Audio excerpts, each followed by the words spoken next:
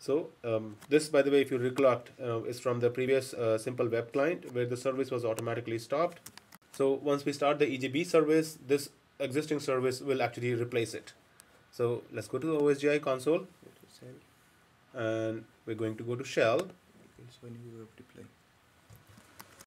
There are several ways of managing OSGi bundles in the in the GlassFish environment.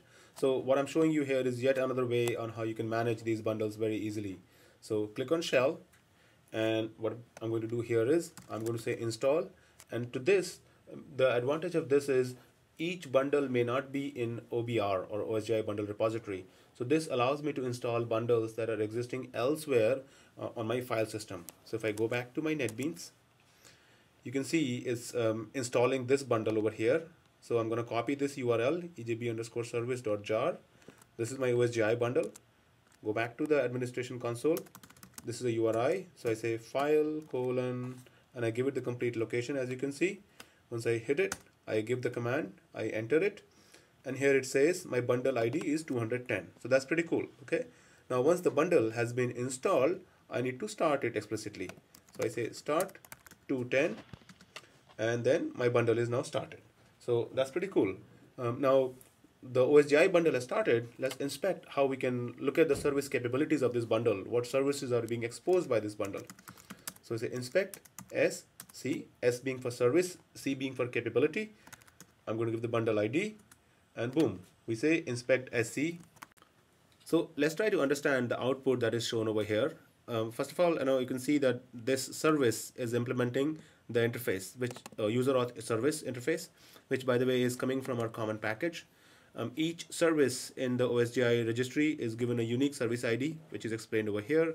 And while GlassFish is registering this EJB as a OSGi service, it in addition also registers the JNDI name. So basically what we have is a transactional, secure, persistence-aware service or OSGi service that is available in the OSGi registry, which other OSGi clients can very use.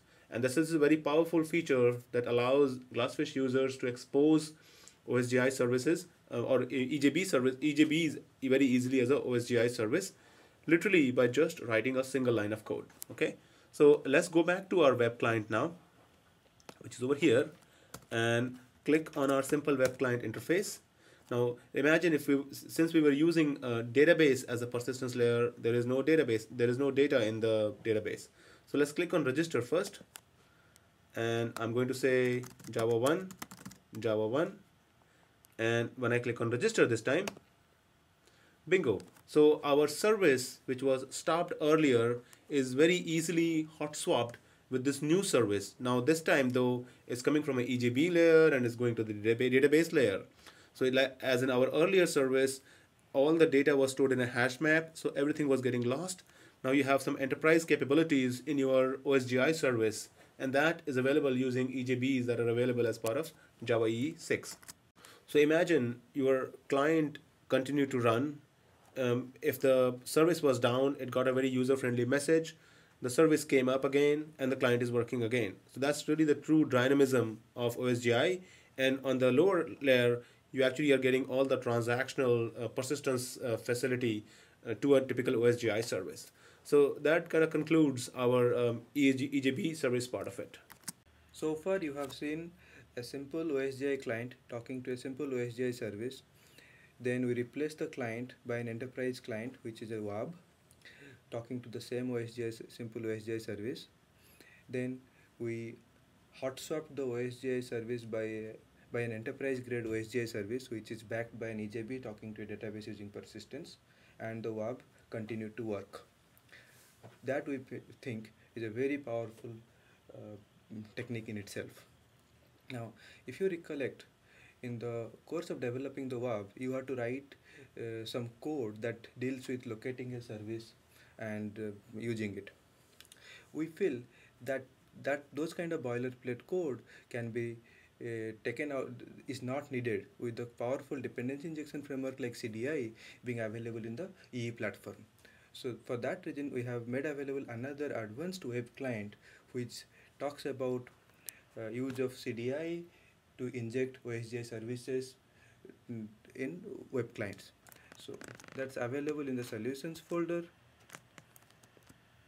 So this was the scenario we are talking about. Yes. So in the solutions folder you have S313522.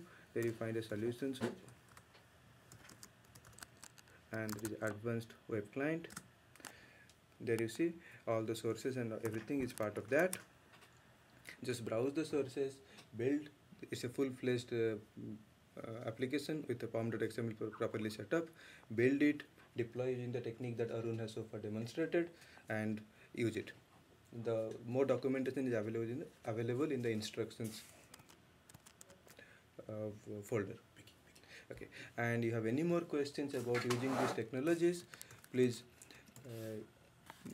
shoot us questions at users@glassfish.dev.java.net.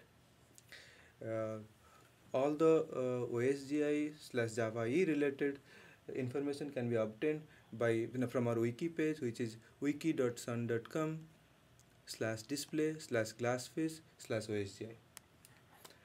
Thank you very much. Hope you enjoyed the session.